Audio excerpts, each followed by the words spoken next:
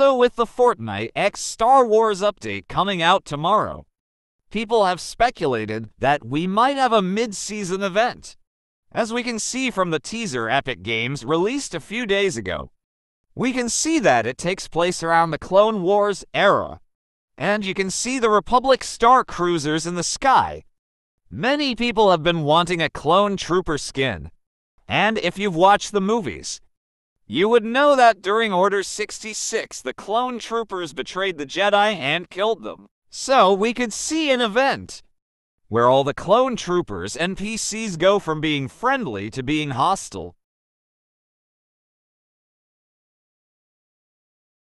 We already know that we are getting Anakin Skywalker as a skin, but we will also get 3 other skin that many people believe could be a clone trooper, and Palpatine's skin.